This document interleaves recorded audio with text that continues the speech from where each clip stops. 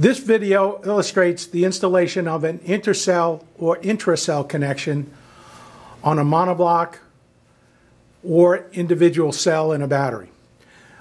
When the batteries come from the factory, they may have a coating of no oxide on their posts.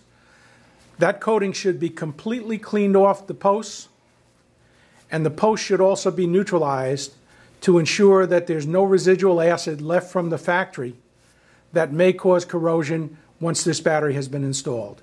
Once that's done, the entire post is coated with a corrosion inhibiting compound. All the lead surfaces of the post have a corrosion compound applied to them. We put this on now before we clean the oxide off because this will minimize the amount of lead dust that occurs when we clean the contact surfaces. So the contact surfaces are clean. In this case, we will clean both sides of the post because there are two intercell connectors that are installed here, one on either side of the post. So both sets of contact areas need to be cleaned. If there was only one intercell connector, you would only clean the one side of the post, that is the contact area against the intercells. Once that has been done, we would wipe off the no oxide on the surface of the post where you've just cleaned the oxide layer off and apply another thin coat of no oxide or corrosion inhibitor to the post surfaces, contact surfaces themselves.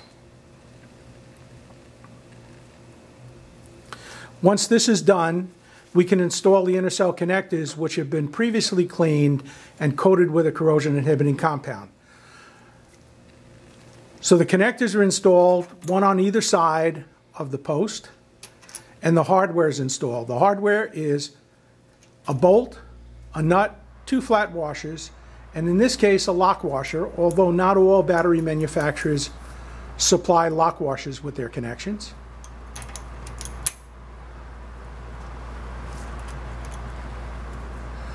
Always remember to keep the rounded side of the washer against the intercell connector or against the lead.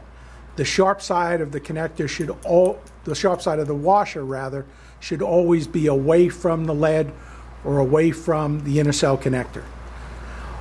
We now use a torque wrench and another wrench for counter torque, making sure that the tools are insulated. And we previously set the torque on this wrench for the required torque by this particular manufacturer, and we will torque the intercell connections. Generally, we put the torque wrench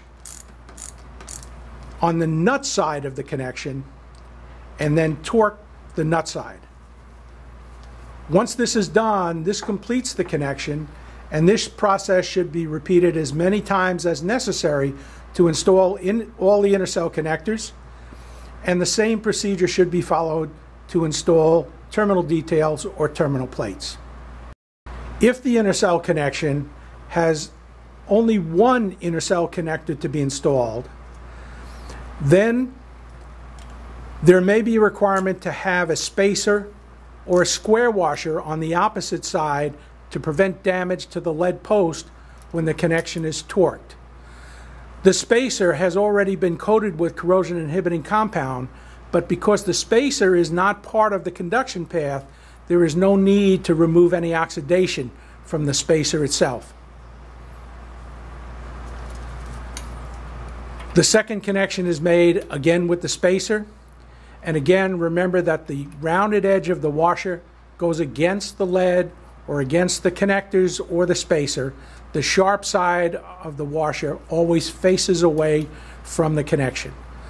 Once those are in place, we take our torque wrench and our other wrench for counter torque, and with the torque wrench on the nut side, torque the connections again until we get to the required torque value.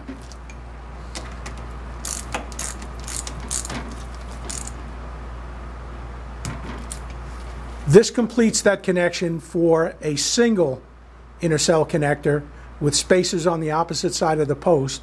This is also the same configuration that's used if you have a single terminal detail. You would need spacers, whether they be single hole or two hole spacers on the opposite side of the post, depending on the terminal detail type.